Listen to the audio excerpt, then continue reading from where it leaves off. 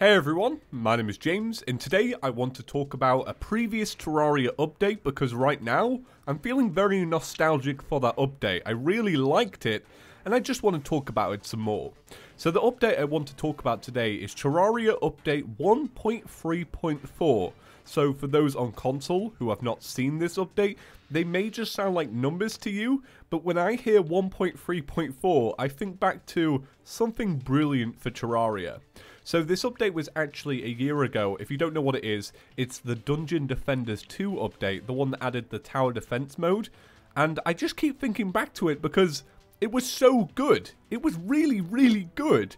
So in the past year, we have had one update since the last one. So in the span of a year, we have had 1.3.5, which I really liked personally because it added the clothier named James. So obviously I'm really biased to it.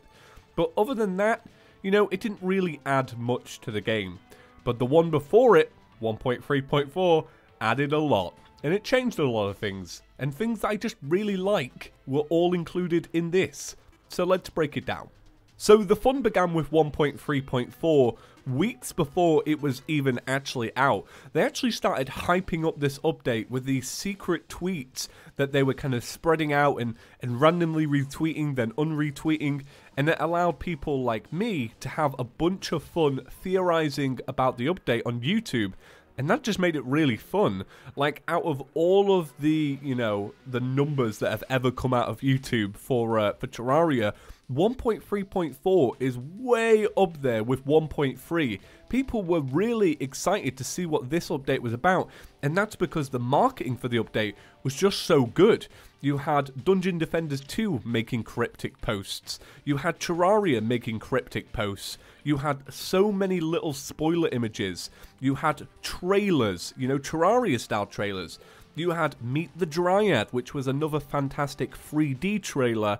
And it was just a really good run-up to a really good update. You know, you don't see marketing like this across other games. You know, Terraria really know how to build up hype, and they did it best here, in my opinion. So once the update had actually been released, the gameplay itself was really, really good in my opinion. So I'm a big fan of tower defense games, and I was really excited to see how it would be done, because I actually thought the concept for tower defense in Terraria Otherworld, the sequel to Terraria, sounded really, really cool. I thought it sounded awesome, and we obviously haven't had that yet. So this was our first look at what that could be like, and it was good. It was really, really good. So I want to show you this little clip here of me and Python playing this update. This was our first time playing together, and I want to just show you how I reacted a year ago and how buzzed I was about this update. Alright, okay, I'm gonna... Oh, God. I'm gonna classify... I've got 3 platinum on the floor there. Oh! I'm gonna classify why I love this event so much and why it's different for Terraria. And it's because in this event, you're not focused on your health and dying, you're focused on killing the enemies as fast as possible. Yes, it's what you gotta do, man. Like, when it comes to a boss, all you want to do is you want to take down its health so that, you know, you've beaten it. But in this mode, you want to take down the enemies as fast as possible. It's so good. Otherwise, so you're gonna good. get absolutely destroyed. Oh, yo. The thing I honestly just like about, you know, the gameplay is that it just encourages you to play in a different way. You know, it's completely different than all the other Terraria stuff that's come before it. You now have a new type of currency, and I like games that do that. I like tower defense games where you build up a little bit of currency, add to what you've already got, kill some things, get some currency, and just keep on building on. Like, I like that. It was cool to see that in my favorite game. Whoa, this update. And I liked that the music was great. The music was just brilliant. The enemies were brilliant. The sound effects were brilliant. The weapons were brilliant. And that's all because it was a big crossover with another game. So let's actually touch upon that. So I actually hadn't played Dungeon Defenders before I got into this update. You know, before I got into the hype of it, I'd never even heard of the game. So as it was all kind of coming out, I put in like 100 hours into Dungeon Defenders 2. Like, I had these big binging sessions with a few of my like real life friends where we just played the game for hours. And I got really hooked on Dungeon Defenders 2. Like, the actual gameplay in Dungeon Defenders 2 is just brilliant. Like, it's really, really good. And I'm really thankful for the update because it actually showed me a really fantastic game.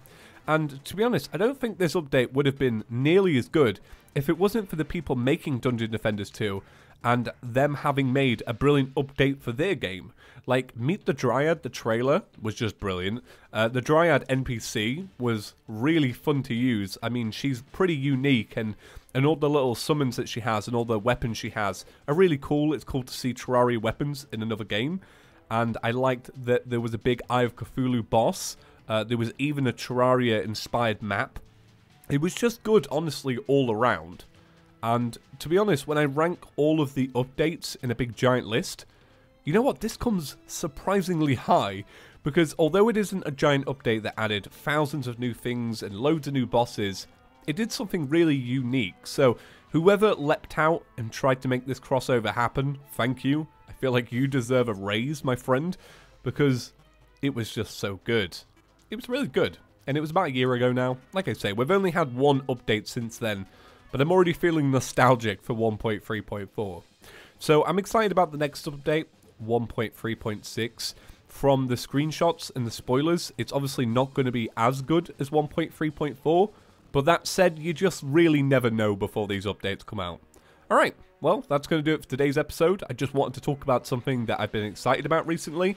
I like this update, and yeah. And I think I'm going to go play it some more. Right, see you in the next one, guys. Peace.